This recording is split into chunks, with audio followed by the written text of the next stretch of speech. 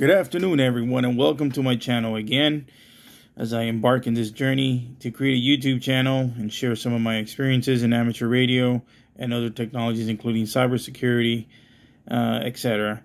I wanted to shoot this quick video today. I've had a lot of requests for this. I've made many contacts on the air, and I wanted to show something here, show you what I'm working here today. I'm working with the TYT 390 Plus. This is the latest from TYT.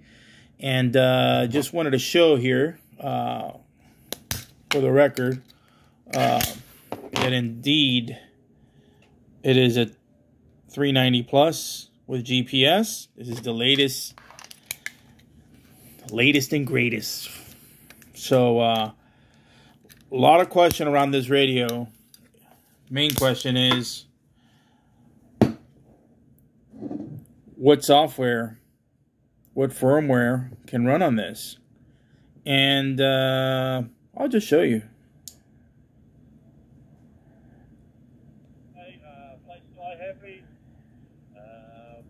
So yeah, this is the TYT 390 Plus running an OpenGD77. Everything works on this radio.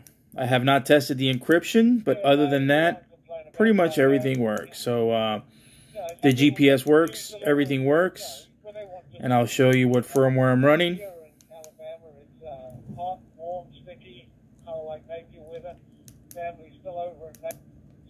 I'm currently listening to BM Worldwide. So just wanted to show that, and I absolutely love this radio. I am not a huge TYT fan. I stick to the big three, big four name brand, and took a shot in the dark with this radio. This radio is absolutely overly built. It is incredible. This is a commercial grade radio here. None of these buttons have any play. It's got a very positive feel to everything. Doesn't feel cheap at all, like the 1701 Baofeng DMR radio. Everything is great here. I'm running the 771 Nagoya antenna. It's my favorite antenna of all times.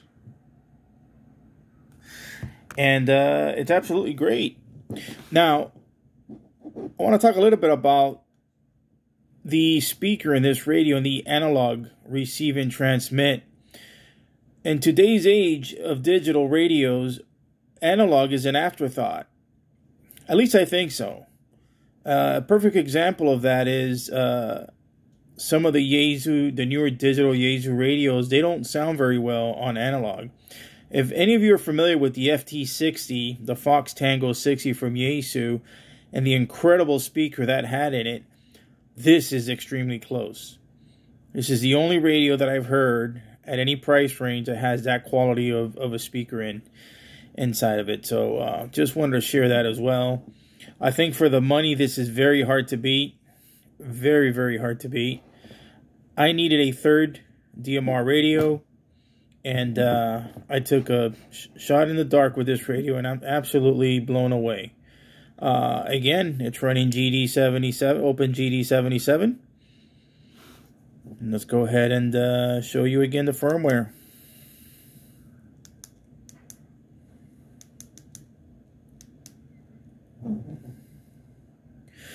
If you attempt to put this firmware on the radio and you break the radio, it's on you.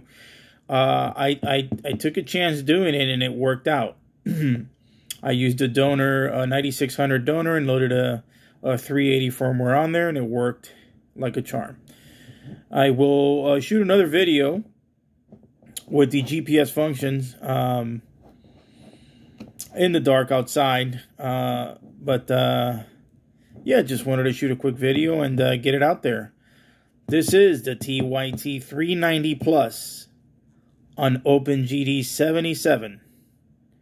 This is Whiskey 4 Kilo Whiskey Sugar Clear.